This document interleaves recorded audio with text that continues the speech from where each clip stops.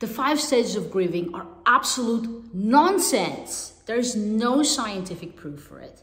So if you're a well-meaning friend or neighbor or a coach or a helper, and I even hear therapists getting it wrong. So it's interesting, right? For the past decades, the 5 stages of grief. And there's some truth in it. But we all grieve differently. We have our unique fingerprint where it comes to grieving. And so what does science actually say? And what does the study of the successful show, NLP? Okay, so I'm going to give you 3 things that work really well for grief and loss. Okay, so 1, science has shown that talking about it is a very good thing. So talking about it when you're ready, not because you're forced. Talking about it with a good listener, someone who listens with their ears rather than their mouth, someone who cares. Not about advising here. If you've never lived that, then shut your mouth. If it's not your loss, then shut your mouth. It's well-meaning as a coach that you want to fix things, or as a helper that you want to fix things, but just listen. Let someone talk. There is healing in that. It's what the brain needs, that sense of connection. In positive emotions like care and understanding and things like that, compassion. Yeah, so when 2 people are in that space, then it augments on its own. That's all you need to do to give compassion and care. Second thing that science has shown is a very good thing. Those are rituals. Now, rituals, of course, immediately after someone is lost or has passed away, like the funeral, but also other rituals, not rituals that bring you down and are like, let's say 5 years later, a little bit much, but lighting a candle or celebrating the birthday. So in healthy ways, having a ritual, not a shrine where you cry every day, but what is something that you could do to honor that person.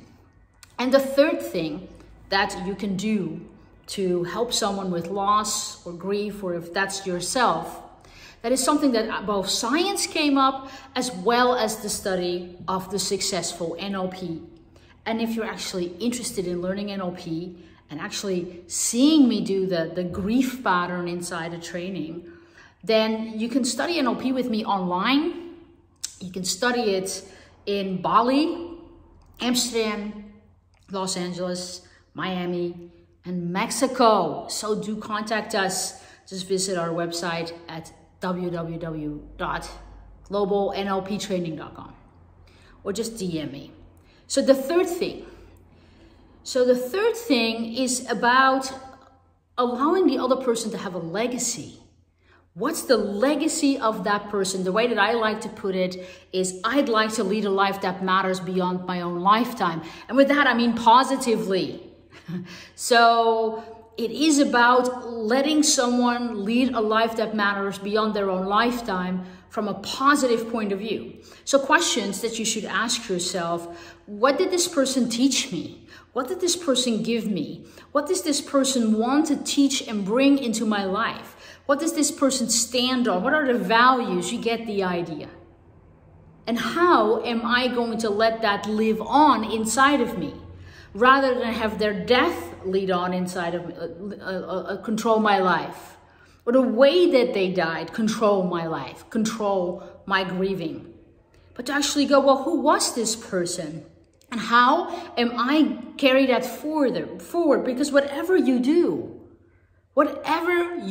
do in your grief is somebody else's legacy. It's the legacy of the person who you lost and are mourning. You're not doing them any favors. And it's okay to cry, and it's okay to need to heal. But at some point, you got to ask yourself the question: how can I turn my raw emotions that I'm experiencing right now, and to turn it into something good, to turn it into a legacy of the other person?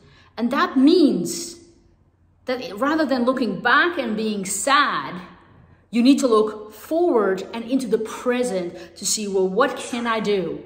What can I do to make that amazing?